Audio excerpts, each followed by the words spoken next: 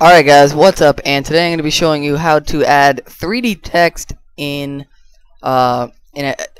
it to a YouTube background using Cinema 4D and Adobe Adobe Photoshop. And I'm aware that you can actually make 3D text in Photoshop itself, but the way you do that is it gets it out there, it gets it 3D, but you're copying a 2D text and you're moving it up and to the right or up and to the left or whatever around 20 times, and then it makes it look like 3D, but you can kind of tell that it's kind of not. You can tell it's not as good as it would look this way. So I'm just gonna be showing you how to do it this way. It's very easy, and it'll definitely make your 3D background or text on your background look a lot better and cleaner. So what you're going to do is open up Cinema 4D and go ahead and create a text. And I guess I'll just type in visual and select a nice font, and there we go. And now after that, you're going to go ahead and create an extrude NURBS and make the text a child of the extrude NURBS. And I'm actually going to make it a bit thicker than it is, make it look a little nicer. And also doing it this way, you can do a couple different things that you actually wouldn't be able to do in Photoshop. So after that, I'm going to go ahead and edit, copy, edit, paste the my text. And I'm going to go ahead and make this around half. We can just drag it down until we see, as you can see on the text, it's going around about half. And then we'll drag this into the middle, around the middle, and let go. And if we were to render this out, it would still look just like a plain old 3D text. So after that, we'll go to caps, and start cap will make that a fillet cap, and end cap will make that a fillet cap.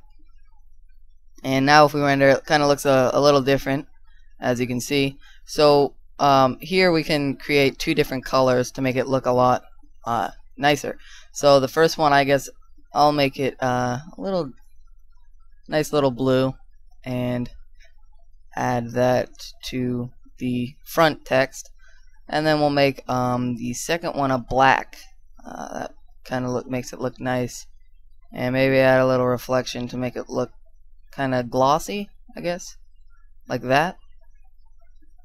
And if we render this out, you won't see the black, obviously, because there's nothing in the background. So we'll make a sky, and you actually have to make a sky for this to work, so that it renders it out in a PNG file, which we'll get into. So now if we render this out, as you can see, it looks really nice. It looks glossy and is perfectly 3D. So after you have added your sky, I suggest getting it to a nice position that'll look nice in the background. And this might take a few tries, like a trial and error type of thing, just to see how you like it best. And I guess I'll make mine like that.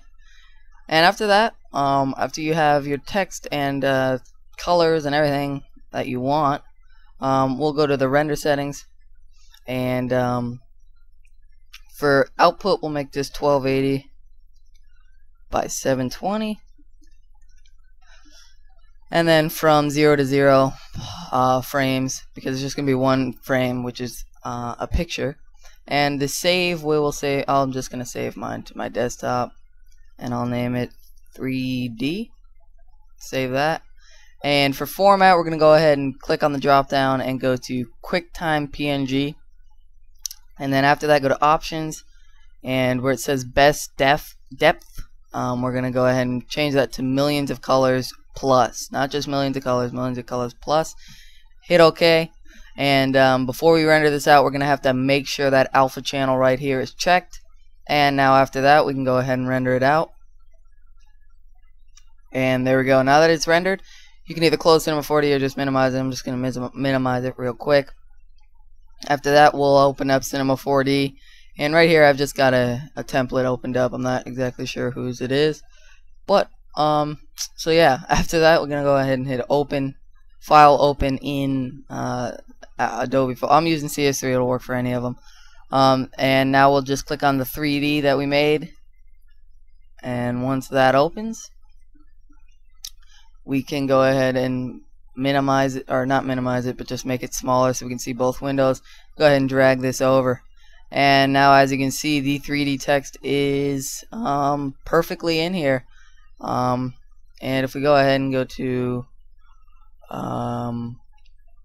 edit, transform, rotate, and rotate it, we'll go ahead and just use this -90. And there we go. Now that we have that, we can go ahead and hit apply and move it to make 3D text. And now that'll be on your background. You can obviously free transform and make it a lot smaller, or whatever. Do whatever you want with it. So yeah, that's pretty much it, guys. Hope you enjoyed, and I hope this helps you out for future backgrounds. Till next time, guys. Peace.